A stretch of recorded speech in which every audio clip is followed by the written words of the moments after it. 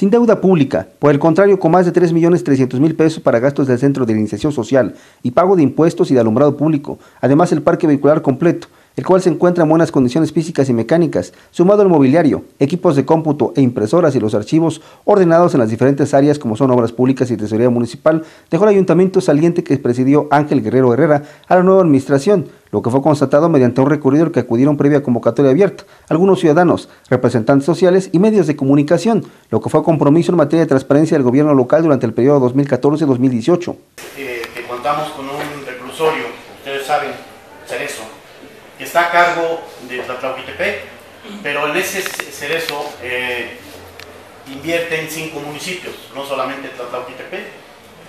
Nosotros tuvimos siempre el cuidado de administrar lo mejor posible todos y cada uno de los recursos, sobre todo del Cereso que tenemos a cargo y que en administraciones anteriores pues, no dejaban ningún recurso. Hoy les debo decir que gracias a esa buena administración nosotros dejamos un Cereso rehabilitado, están ya rehabilitados con pintura, con pisos, arreglo de baños, arreglo de precisamente donde están la gente, los internos.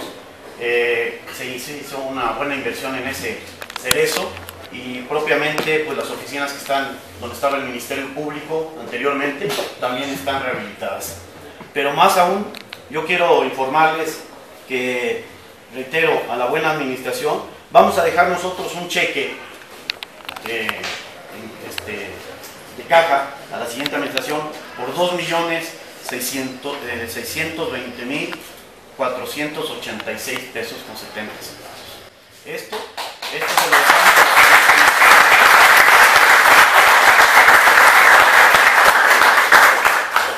porque aquí hay dos cosas. Una, el respetar precisamente el recurso que pusieron algunos otros municipios, pero aún más, pues el respetar a los tlatlauquenses, que este es dinero de la ciudadanía, se queda, es para el Cereso.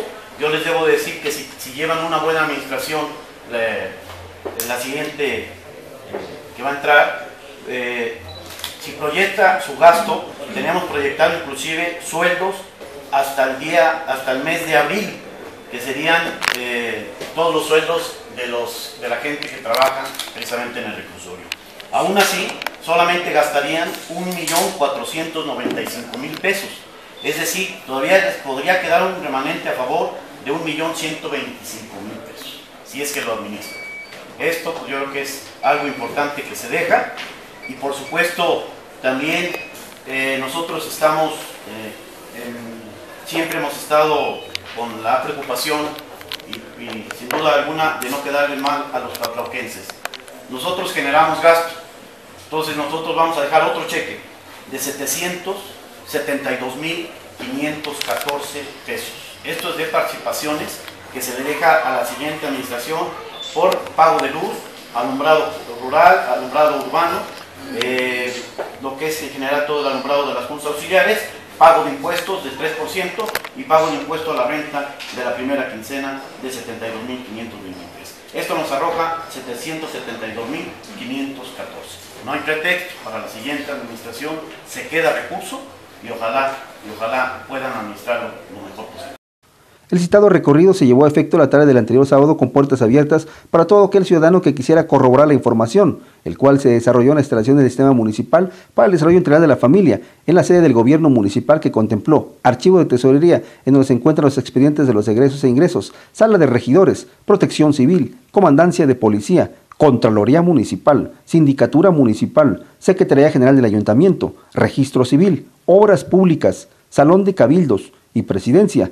Además, en las instalaciones de la Unidad Básica de Rehabilitación, la VR. Igualmente contempló la revisión del parque vehicular que fue estacionado en la explanada de la Presidencia Municipal, el cual consiste en 11 patrullas, 3 cuatrimotos y una motocicleta. También del área de seguridad pública, 4 vehículos del DIF municipal, 14 automotores destinados a las juntas auxiliares, un trenecito eléctrico que brinda recorridos en el parque municipal, unidades de servicios generales y otras 6 destinadas a limpia pública y recolección de basura, que no fueron formadas por cuestión del trabajo para el que son destinadas. El evento fue encabezado por el ahora exedil Ángel Guerrero, acompañado de regidores y directores de área, quien respondió a los presentes que acudieron a la convocatoria expresa cada una de sus dudas. Es así como el expresidente lo felicitó por esta acción de transparencia. Dijo el licenciado muy atinadamente a nombre de la ciudadanía de Tlatlauqui y segundo lugar como expresidente municipal de Tlatlauqui. Lo que a ti, a Nancy por supuesto, a tu familia por el trabajo realizado durante estos años que estuviste gobernando nuestro municipio y que sin duda alguna lo hiciste con mucho tino. Yo tuve la experiencia de haber sido presidente y sé lo complejo que es gobernar un municipio. Y esto sin duda alguna marca un precedente muy importante en la historia de Tlatlauqui, porque los tlatlauquenses estamos cansados que las cosas no se hagan bien, porque hoy el reclamo de la ciudadanía es que no se maneje con transparencia el recurso que es del pueblo, que pertenece al pueblo y que tiene que llegar al pueblo al 100%, no en un porcentaje. Así es que lo que están haciendo ahorita marca un precedente muy grato para nosotros, para la gente de Tlatlauqui. Apreciamos sinceramente lo que estás haciendo, el trabajo que hicieron. Nancy, felicidades, constatamos el trabajo que hiciste en el DIF, muy bonito, deja las oficinas muy puestas, no hay pretexto para que el trabajo cotidiano se interrumpa, está todo puesto, están las computadoras, están los expedientes, están los instrumentos, está todo el equipo, para que esto no se interrumpa y se siga dando la vida que se tiene que dar en nuestro municipio. Por eso a ti, a Nancy, a los regidores, a los directores, a la gente que participó en esta administración municipal, muchas felicidades. A los medios de comunicación, siempre, como siempre, nuestros amigos que están muy atinados y que fueron dándole seguimiento a todas tus acciones. Qué bueno, qué satisfactorio ver todo esto, el parque vehicular. Qué tristeza nos daba cuando veíamos camionetas de la presidencia municipal pintadas de otro color. Esto no puede ser de ninguna manera. Y este precedente esperamos que se siga dando en la historia de Tlatlauqui. Así lo queremos ver los tlatlauquenses, de esta forma. La preocupación por la seguridad, que fue un tema fundamental, importante. Como lo decía el licenciado, muy satisfactorio el uso de las cámaras, muy importante fue todo esto. Nos dio seguridad a los tlatlauquenses, que era algo importantísimo que reclamamos. Más adelante lo secundó, ya en el Salón de Cabildos, otro de los ciudadanos presentes. Quiere decir que tuvo usted la apertura de tener puertas abiertas durante todo el periodo de su administración. ¿Sí? Eso es de reconocerse, además de reconocerse la calidad humana que usted tiene, su familia, sus colaboradores en todos los ámbitos que corresponde al ayuntamiento. Y, señor, quiero decirle que usted puede andar caminando con la frente en alto en cualquier parte de nuestro municipio. ¿Sí? La gente le tiene respeto, la gente, como usted dijo, a través del tiempo, la historia juzga a cada administración. Pero a partir de hoy, yo quiero hacer constar que es una persona de calidad. Finalmente, el alcalde Ángel Guerrero mencionó que fue una satisfacción el haber estado dentro de los 10 municipios mejor evaluados en la entidad poblana en materia de transparencia.